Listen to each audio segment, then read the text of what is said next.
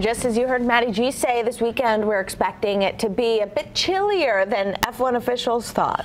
Yeah, another reason ticket prices are plummeting. So take a look at your screen. This morning, you can get tickets for Saturday's race for less than $800 each, including fees, through third-party site TickPick. Remember when tickets went on sale, face value was around $2,000, and even last month tickets were selling for about $1,600. Many think prices will keep dropping as we get closer to race day. Yeah, now I know there's a lot of issues with this race, but you know what else? And it's like there's so many other problems people aren't even talking about. It's a 10 o'clock start. Yeah, it's pretty late. Right? I mean, I guess they're appealing to the international crowd, which probably has time zones that would make sense.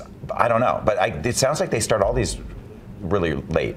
Yeah, I've never tuned into one, so I could provide zero insight. Zero insight, everybody.